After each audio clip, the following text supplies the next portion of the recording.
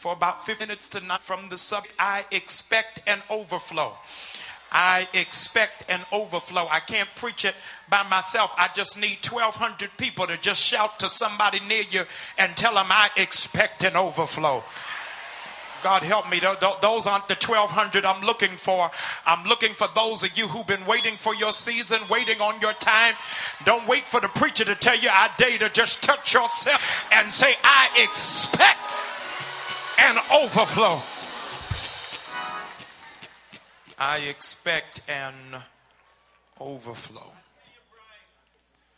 I want you to understand, my beloved brothers and sisters, that faith responds to rightly spoken words. You can tell what kind of faith somebody has by what kind of language they use.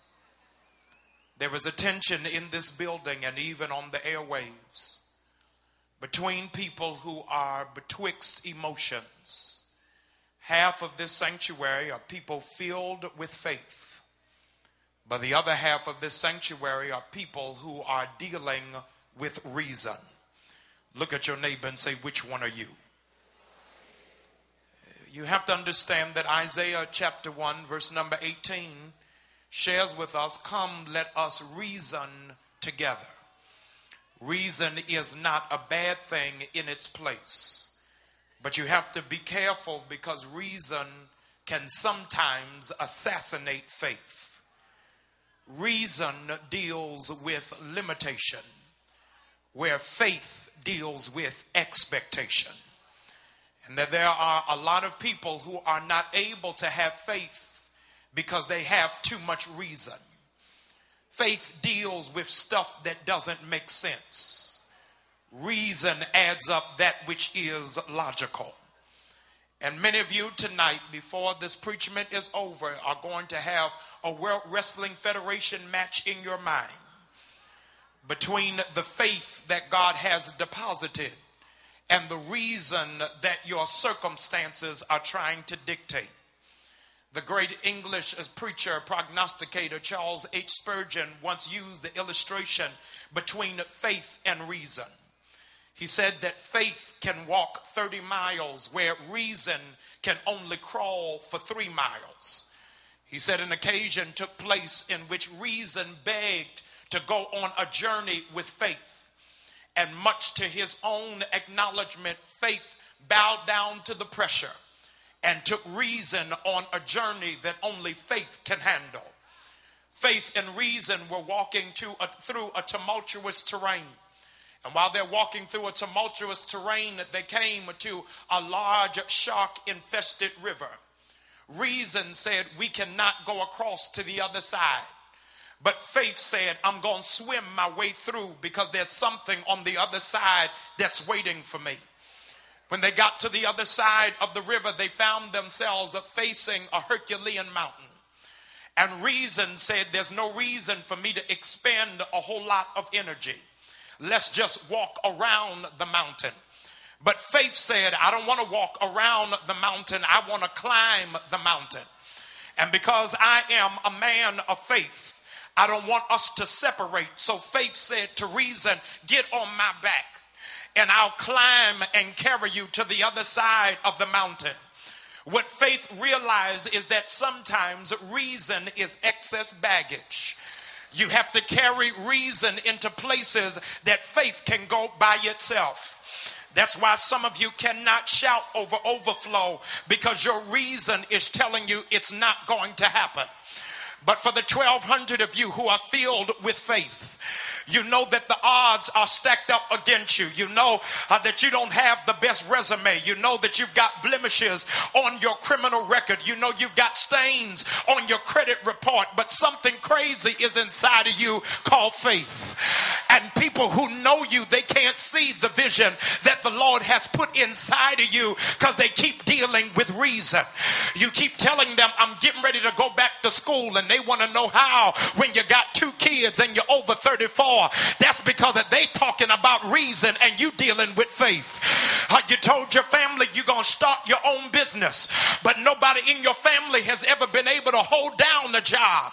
You dealing with a family of reason when you are a person of faith. There's somebody in this house who's got the itchy suspicion that 2004 was my last year in an apartment. Faith is telling me that there's a house that's got my name on it.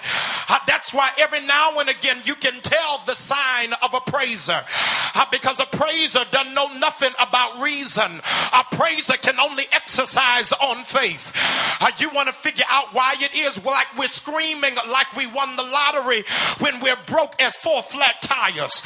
We know we broke. You don't have to remind us how broke we are, but there's something inside of us that says faith is greater than my circumstance. The reason why some people call you arrogant and stuck up when you don't even have anything is because they're looking at reason. But I got some folk in here who know you the bomb and you ain't got nothing, because you got some faith inside of you that says that God is about to turn it around. Don't you know God rewards faith over reason? And to prove it to you, there's somebody sitting on your row who's got a better degree, but they not as happy as you. They look better, but they don't have a man. Y'all ain't helping me, because God rewards faith over reason. What does faith say? Faith says God is commanding me to do something that doesn't make sense. Hey, if it makes sense, it does not require faith. But if God is asking me to do something that eyes have not seen and ears have not heard, now that's faith. And that's why some of you all are about to go crazy in the overflow, because the devil is about to have a nervous breakdown. He doesn't understand how you came to church 7 o'clock on New Year's Eve night. When you turned on Righteoustown and saw the traffic, reason told you I'll never get in there. But faith said there's a seat that's got my name on it. I don't know who I'm talking to in this house. There's somebody that reason says with all of the cigarettes you smoked, you should have cancer. Reason says after all the one night stands you had, you should have had HIV. Reason says with your criminal record, you shouldn't have a job.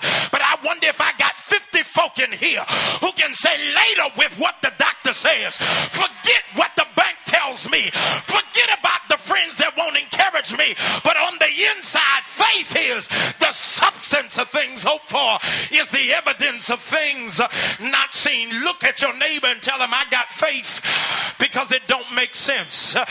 Y'all be seated. Let me work my case. There is a man in 2 Kings chapter 7, and this man is not a far-fetched man, because he's living in a famine. He's living in a place where there is no food. He's living in a drought. He's living in a season where nothing is growing. And the man of God tells him, I don't want you to miss this, that tomorrow the drought will be over. You got to understand, he says this when no plants are coming out of the ground. He says this when there are no grapes on the vine. He says this when there are no oranges on the tree. He says in faith, tomorrow my drought is over.